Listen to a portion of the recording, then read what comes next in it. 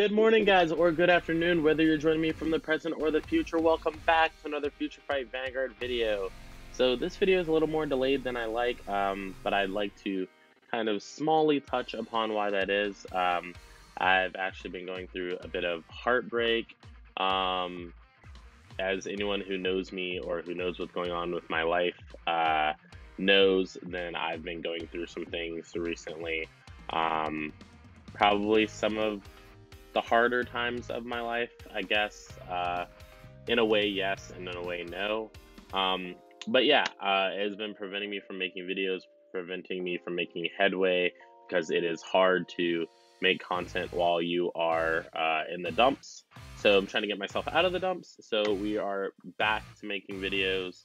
Hopefully I will still be on schedule after this, trying to give you guys, 110 of my percent, 110% of my effort to make videos and stuff like that. I know a lot of you guys are waiting on me to get to the new stuff, so trying to hurry this up as soon as we can. I just didn't expect what happened to happen.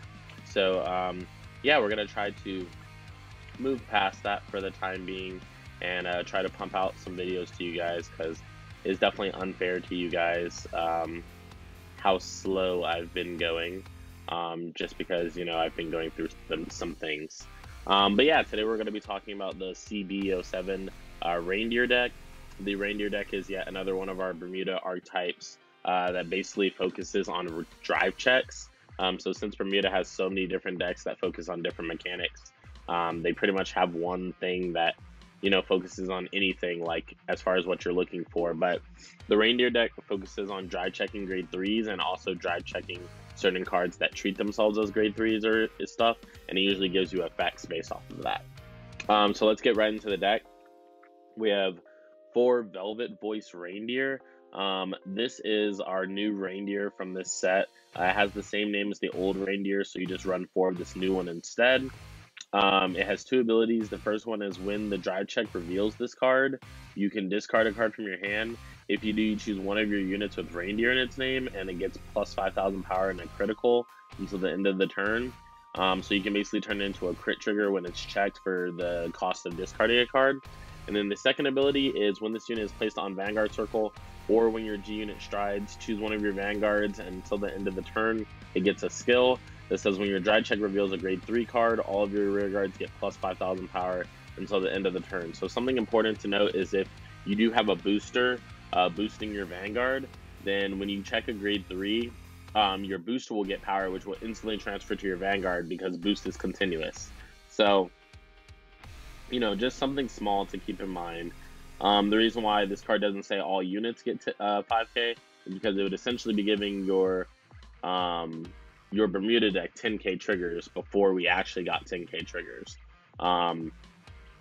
Or it would be turning your grade 3s into plus 10,000 power to, all of your units. So that would be insane. Then we have 4 Peaceful Voice Reindeer as our backup grade 3. It's kind of our backup grade 3, but it's also kind of our main grade 3 at the same time. Let me explain what I mean by that. So this has to do with its 2 abilities. The first ability being a Vanguard skill that says once per turn, when you drive check a grade 3 card, you can choose a card from your hand and put into your soul. And if you do, you choose one of your rear guards, return it to your hand. And then if there is a card named Velvet Voice Reindeer in your soul or trigger zone, which means that you either drove check it, or it's in your soul already, or you put it into the soul using the skill. And then this unit gets plus 1 drive until the end of the turn. Then the second ability is at the end of the battle that your drive check revealed a card with Reindeer in its name. If this card is in stand on your rearguard circle, you can counterboss 2. And then if you do, move this unit to your Vanguard circle, and this unit gets minus 1 drive until the end of the turn. So something I like to do is maybe put this behind Vanguard circle, and then you will be able to superior ride over your stride. Your stride will go back to G zone, and then you'll be able to use this and do the effects as well. Then we have 4 Happiness for Ears Marvel going into our grade 2s. Marvel is a Reindeer specific card that says on the rearguard circle, when your drive check reveals a grade 3 card, if you have a Vanguard with a Reindeer in its name, you may return this unit to the hand. If you do, choose up to 2 of your units and they get plus 3,000 power. So Maraville combos very well with Rabra, actually, because Maraville bounces itself to the hand, getting itself out of the way for another unit to come into play. And then Rabra actually calls a unit, allows you to call a unit to the field. So you're actually switching out your attacking rear guards and your units and getting more attacks for doing so. Also more high-powered attacks because of Maraville giving power. Then we have 4 Inspect Sisters Robel.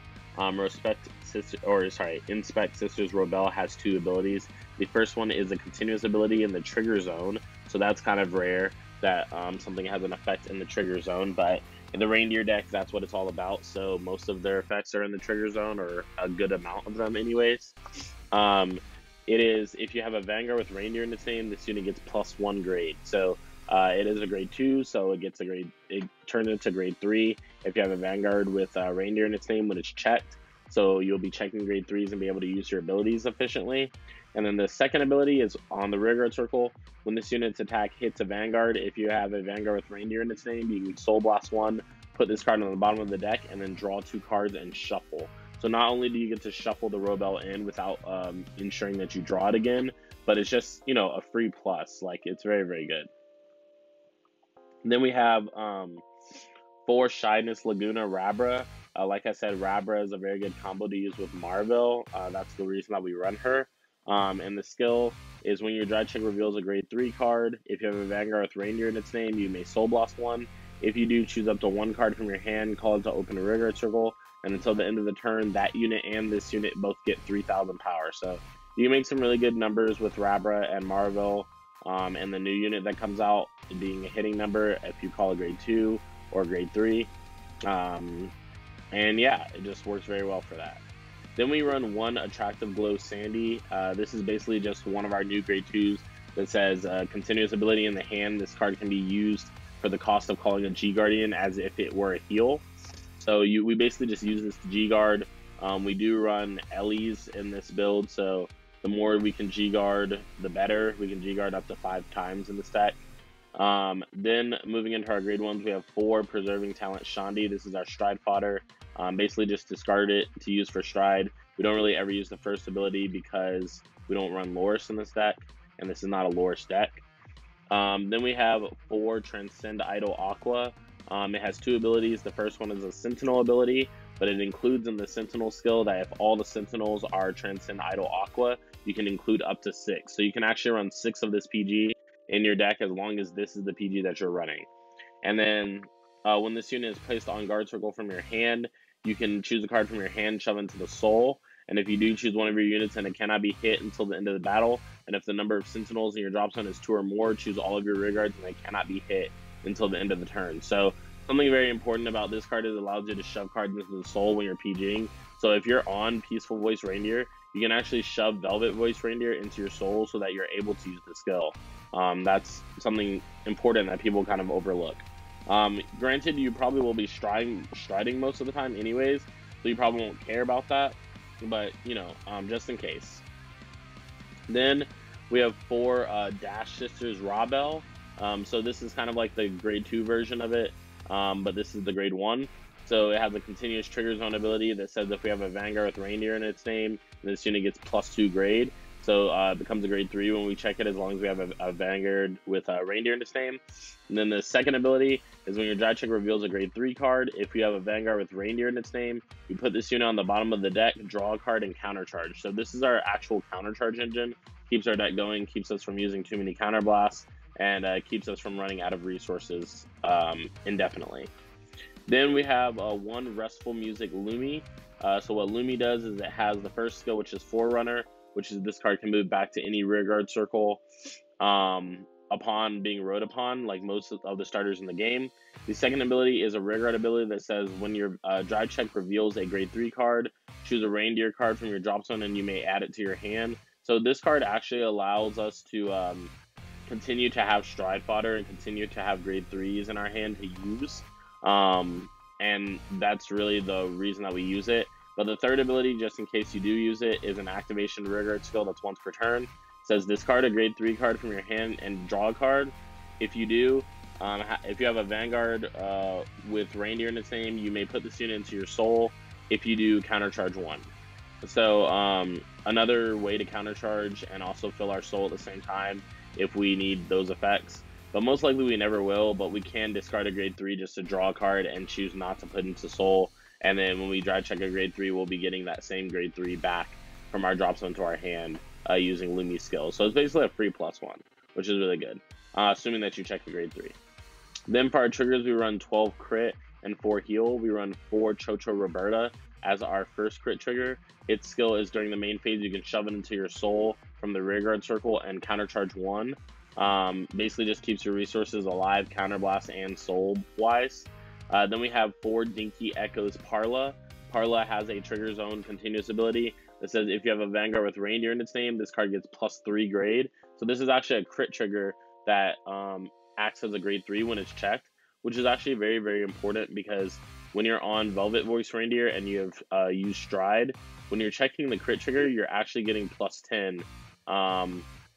If you put it all on one rearguard, you're giving +10 and a crit to your rearguard just because when you already check a grade 3, all your rearguards will get +5. And this is something that I actually do kind of often in this deck, where people underestimate you. You like attack with your starter, and let's say that someone guards for a 2 to pass. The instant that we check this card, we already know that we've passed the attack because our rearguard, our boosting rearguard will get 5k, which will add to the power of our Vanguard. And then all we have to do after that is just add the 5,000 and a crit to Vanguard, and the attack will pass and your opponent has to take 2 damage. Which a lot of times if they're blocking that anyways, means that they're screwed if they take an attack with a crit. Then we have 4 Popping Melody Layla. Layla has a Generation Break 2 rearguard ability that says when this unit boosts, counterboss 1 and return it to your hand. If you do until the end of the battle, double the boosted unit's power, and if that unit has Generation Break 2, give it +1 critical, and then increase the power of the unit by like what it already is, and then you bounce it to your hand. So pretty good. It bounces to your hand. No cards in this deck have Generation Break 2 on them, so it won't be getting a extra crit at any time. But if you notice that your opponent doesn't have a PG and you're attacking for a kind of big rearguard, you can pop. That was pun unintended, but really good pun. You can actually pop Layla behind a rearguard circle and then attack for a big number and then double the power, and your opponent will have to guard that seriously. Then we have 4 Chocho Marina, which is our new heal from this set.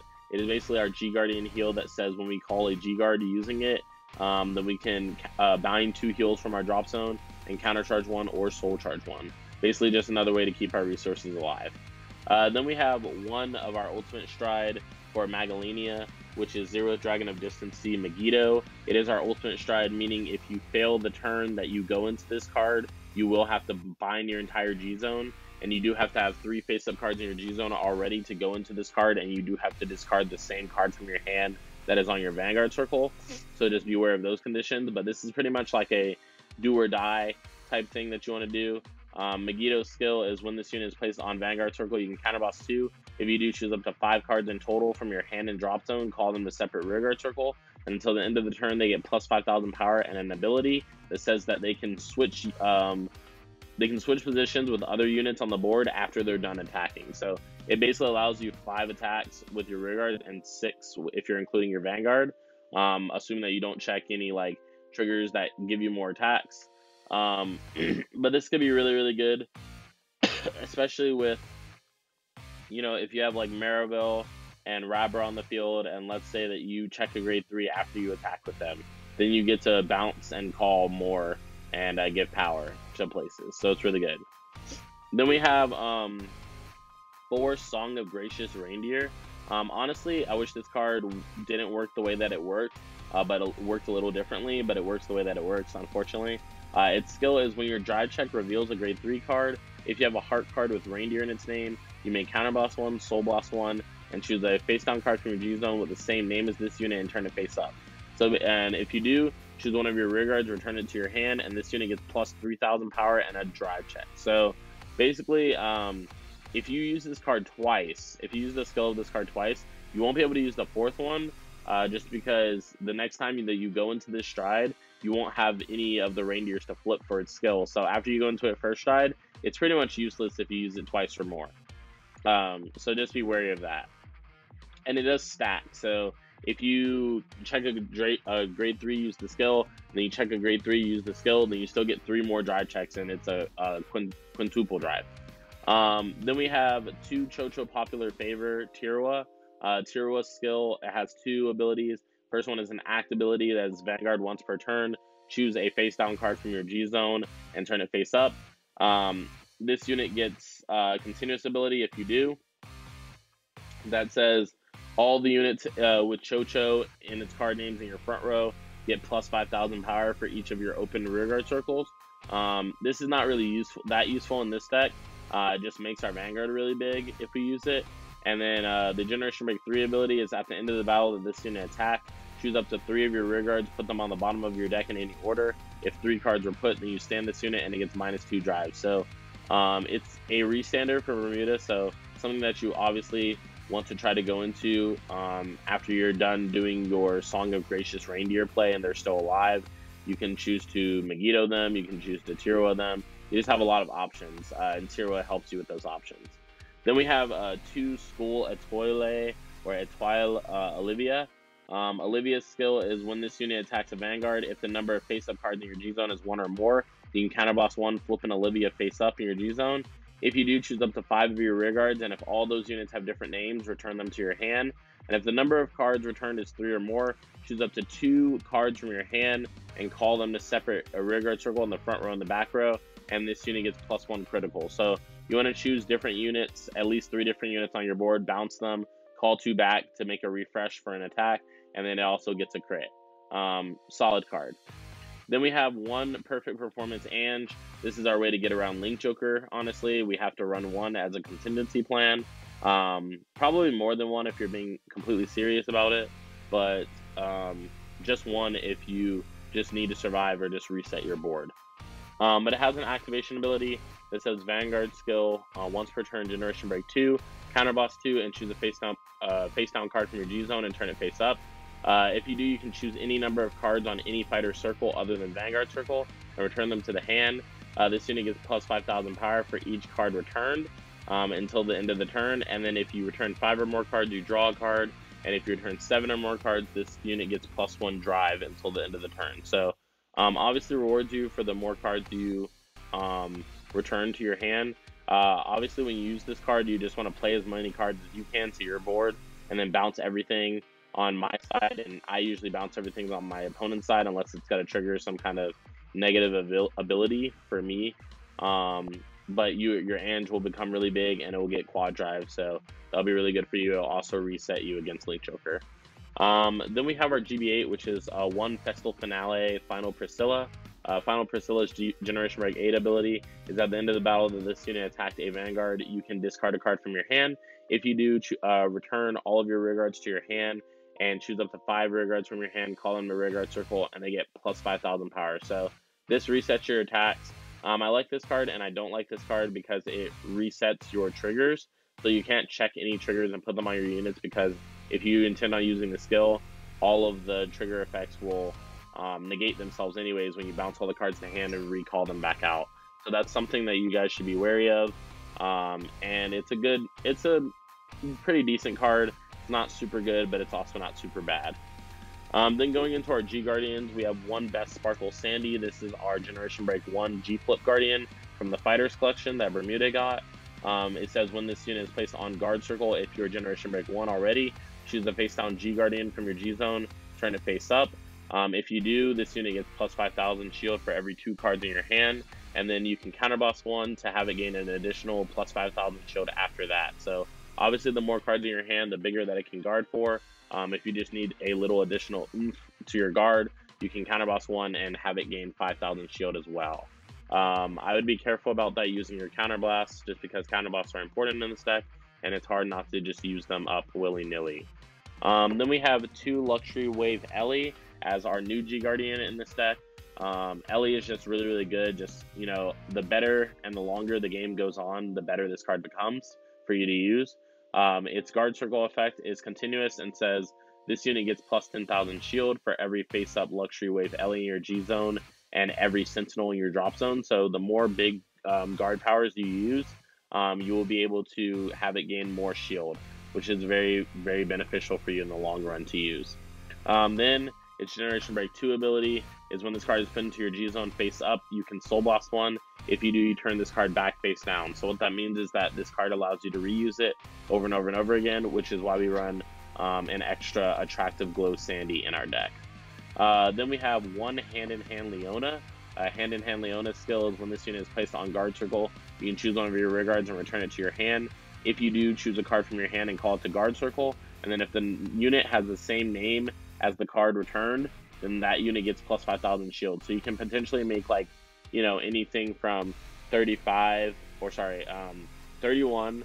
to 26, 26, 31, 36, and 41 are all possibilities, I think. Yeah, just depends on what you have on the board, and you can sometimes get some really important units out of danger and then play something that's not so important, or guard with that unit again if you just know that's not that important. Sorry guys. Then finishing up our G guard, we have one highest society Citron. Citron skill is just when it's placed on guard circle, choose a grade 1 or greater card from your hand, call it to rear guard circle. If you do call a unit, then this unit gets plus 10,000 shield. So pretty easy 36k guard. Not much to say about that. And with that being said, let's get right into the games. Sorry guys, I literally haven't talked all day, and now I'm talking for this video. My throat's like, we're so dry. I probably should have got some water before sitting down to record this. But we're going into Reindeer playtest 1. We're playing as Narukami. They ride and pass, we ride and we attack them for 12. We check, they check, and then they ride. They use their grade 1 to reveal and search, and then we let Shatura hit, so Shatura's ability goes off. We have a grade 3 in our hand. We attack with Vanguard, we crit our opponent, and then we attack for 14. So we did a lot of damage. We did 4 damage, and our opponent attacks our rear guard. I don't know why. It's just kind of important to him that he did, I guess. But we ride and stride into the Reindeer, and then we play Rabra. We attack with the Rabra, and then we attack. We get a grade 3, counter boss 1, soul boss 1, flip, bounce a card, and then we check a heal, a crit, and then a grade 3 again. So then our opponent G guards, and our opponent strides into V-Buster, making us bind cards, and then uses a starter to make us bind one more. And then he plays some cards from his hand to get some advantage. He uses V-Buster skill to make us bind some more. Then he attacks us for 18, we take it. He attacks us for 29, we also take it. He doesn't check any triggers.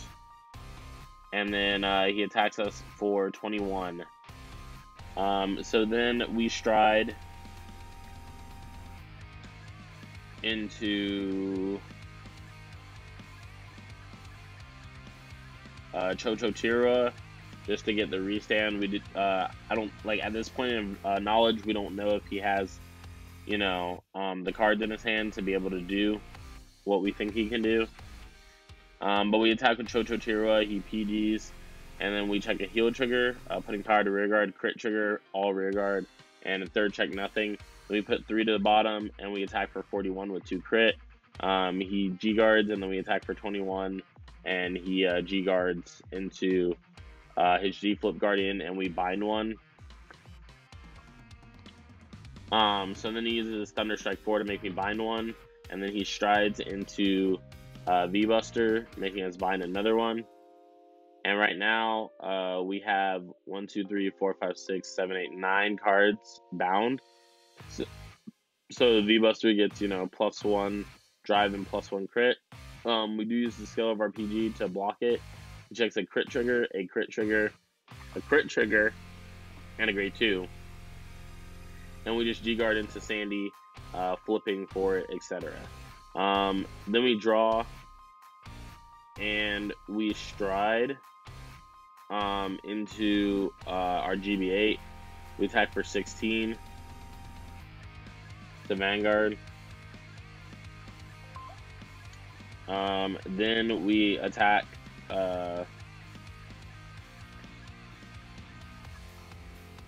So then we attack for 22.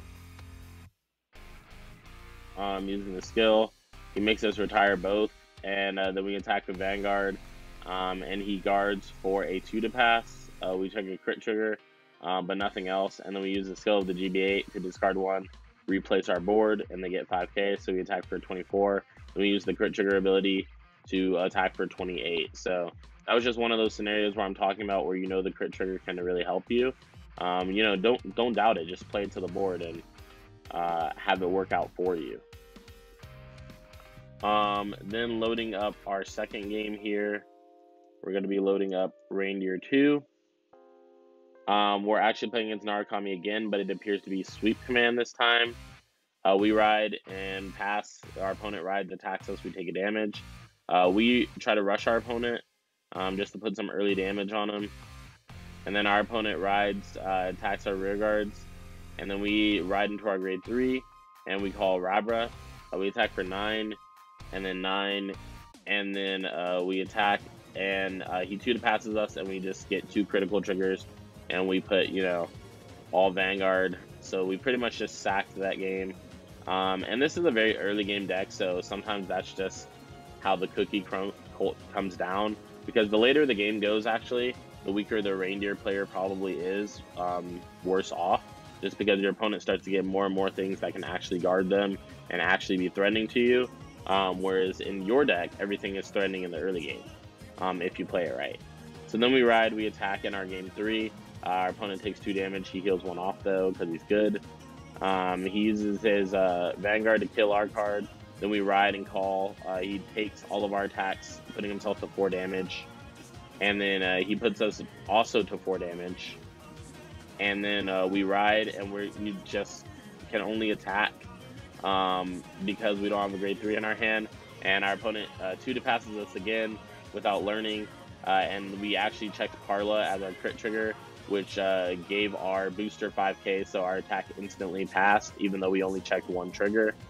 So our opponent would take 2 damage, and he knew that he was going to take 2 damage, but he just conceded because he didn't see himself healing, or he didn't see a way for him to win. But yeah, with that being said, that has been the Reindeer deck. I hope you guys enjoyed the deck profile. If you did, please leave a like on the video. It helps a lot more than you guys think. Also, be sure to subscribe to the channel if you want to stay updated and support the channel. Also, be sure to click the bell button next to the subscription button after you subscribe. It keeps you updated and gives you notifications on when my videos go live.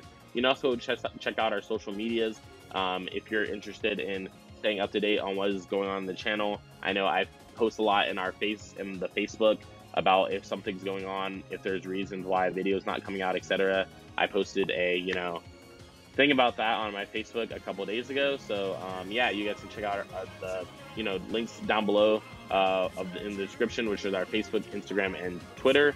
And then if you want to support the channel a little beyond liking and subscribing, then you can check out our Patreon and our merch store as well. But with that being said, this has been Josh from Cardfight Empire, and I'll see you guys on the next video. Peace, guys.